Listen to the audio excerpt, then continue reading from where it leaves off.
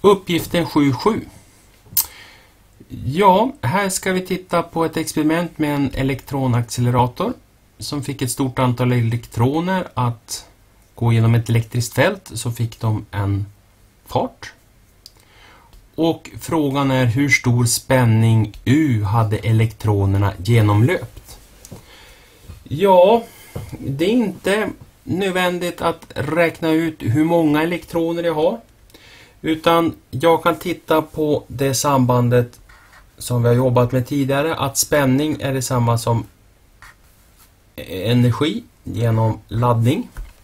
Och så tittar jag på den totala laddningen som alla elektroner hade. Det är mitt Q här. Och det var 6,1 gånger 10 upphöjt till minus 6 coulomb.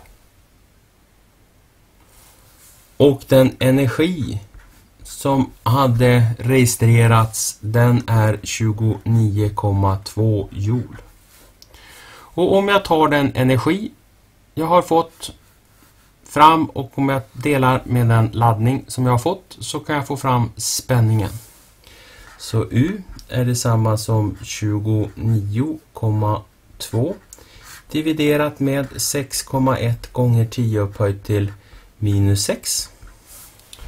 Och gör jag den beräkningen så får jag ungefär 4,8 multiplicerat med 10 upphöjt till 10 upphöjt till 6 volt. Det vill säga ungefär 4,8 megavolt.